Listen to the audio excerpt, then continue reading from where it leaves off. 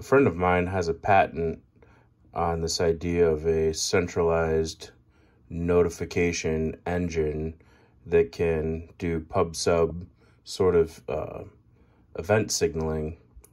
And I was thinking about that, couldn't sleep, and I thought I'd like to pay a little tribute to that friend and add in this bicolor LED centralized message center that tells me what's going on in my circuit.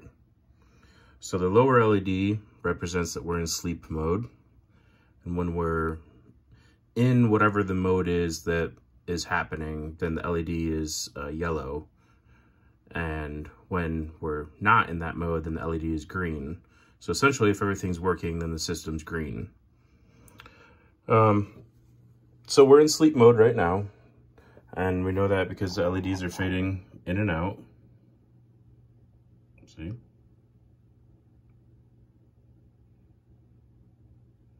Fade back in. Yep. So we're definitely in sleep mode.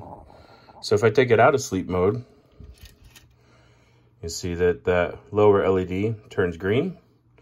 And as the system is counting, you might have seen that this second level LED flashes with the count. So let's put like a 4 in here. That's going to be 4 times 3 is 12, so we should have 12 pulses. And you can see we get a indicator here showing that we have a count happening. Now the third LED is for programming mode. So if we dial a 0, we'll go into programming mode. And we can see we're in programming mode. First of all, we get the digit blanked. But secondly, we can see that we're in programming mode now. And of course, we can confirm that by the blinking LEDs here.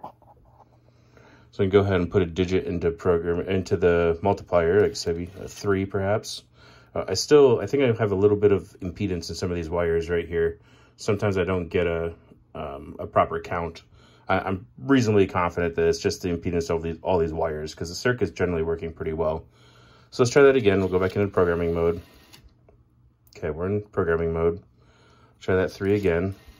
There we go.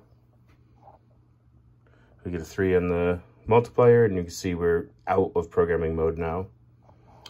Now that top indicator, the top LED, is actually the status of the soft start for the Nixie tube driver. So if I shut the circuit off, when I turn it on, the soft start takes like 4 seconds to kick in. So what we'll see is that the LED is going to be yellow, indicating that we don't have status yet on the soft start.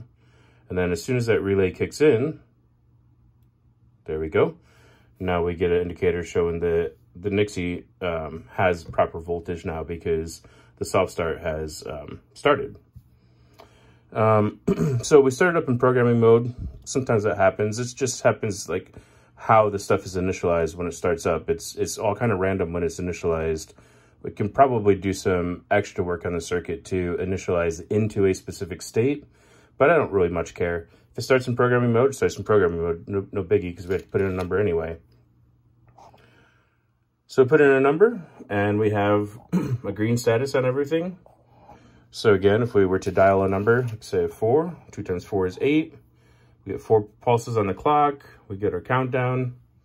Still have our status indicators over here. And then if we give it just about a minute here, we'll see we'll go back into sleep mode. And that lower LED will indicate that we're in sleep mode.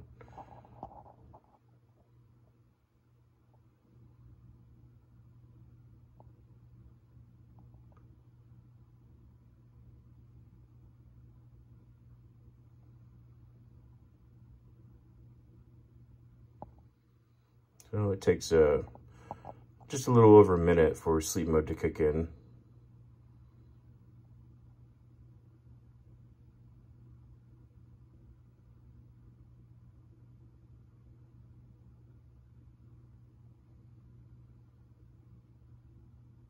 There we go.